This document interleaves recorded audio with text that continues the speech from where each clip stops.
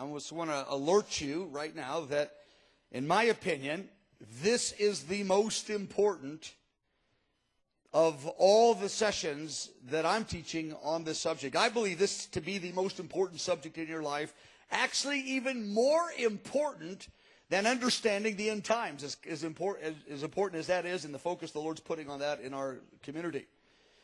This is most important message, is one of the most overlooked messages in the church, and one of the most neglected messages in individuals' lives.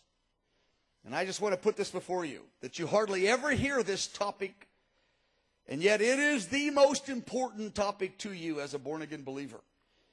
It's the issue of running for the prize. Paul spoke about a prize. He had a clear prize in his mind. And that prize, and we'll look at it in a few minutes, the actual verse in 1 Corinthians 9, is that he wanted to receive the testimony from the Lord on the last day. The testimony that he was complete in obedience in all the areas of his life. That the Lord would look at him and say, Paul, you did it. I gave you X amount of years to live as a believer. And the goal as a believer isn't even ministry first, although ministry is important. The goal, our number one reason God gives us extended days on the earth after we're a believer, to give us an opportunity to receive the testimony that we were complete or comprehensive in our obedience in every area of our life. And the Holy Spirit actually gives us time, and He woos us, and that's His plan for our life, though most believers are never focused on that concept in their life. They're focused on pressures being alleviated, which I understand, their ministry getting established, which I understand, money breakthroughs, relationship favor, those are all important. And they're all part of God's plan, but nothing is more important from the Lord's point of view in my life than I would stand before Him and say, Mike, I have one main question first. Of all the areas of your life, did you bring them completely under my leadership? All the areas. Were you, I don't mean were you perfectly mature, but were you reaching with a focused tenacity to bring every area, your thoughts, your words, your money, all your struggles, were you reaching actively to love me in this way? And whether I attained to the breakthrough in every area is not the issue. The issue was I consciously seeking to do that as my main goal in life. Because that's why the Lord gives us extended years as a believer. It's not first to make impact.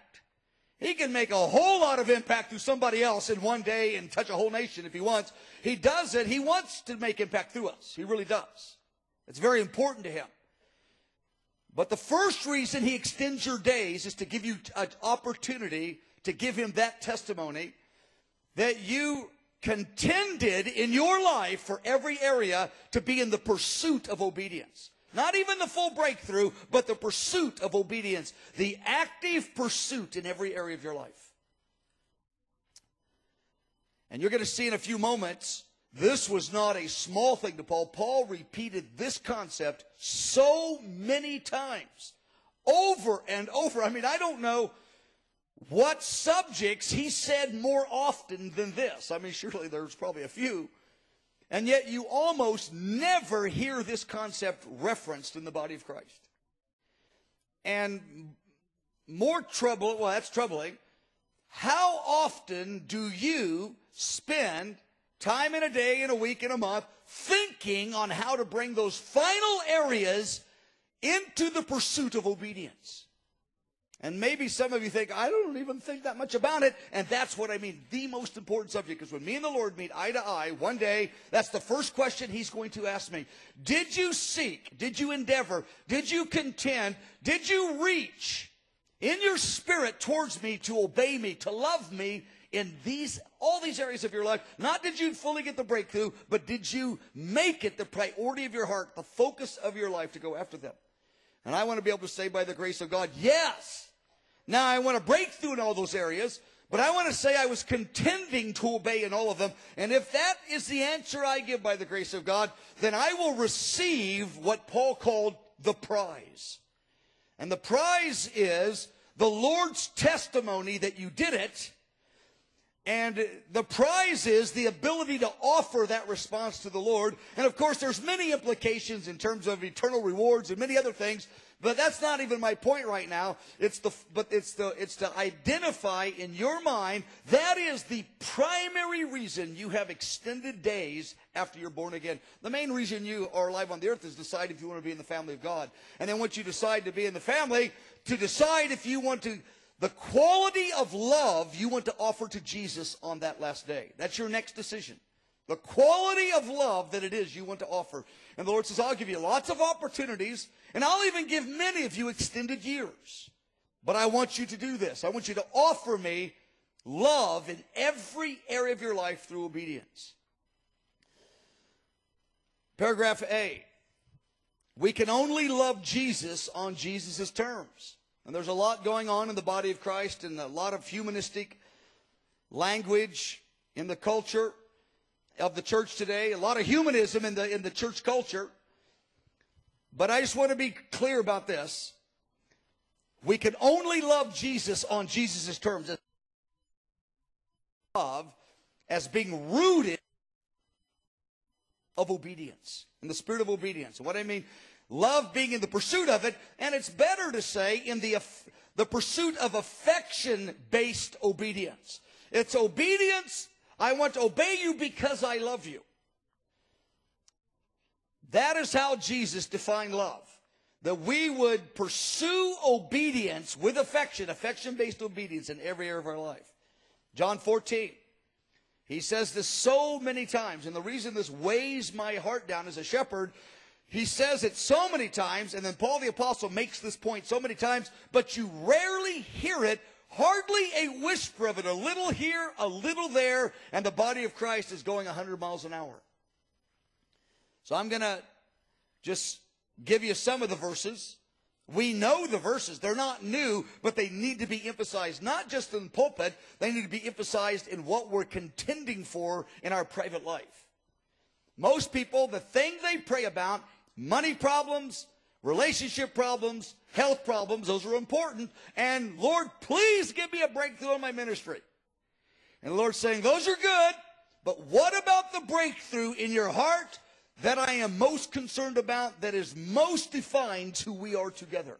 Oh, yeah, I need that breakthrough. Oh, I do. But Lord, please give me the money. Please give me the healing.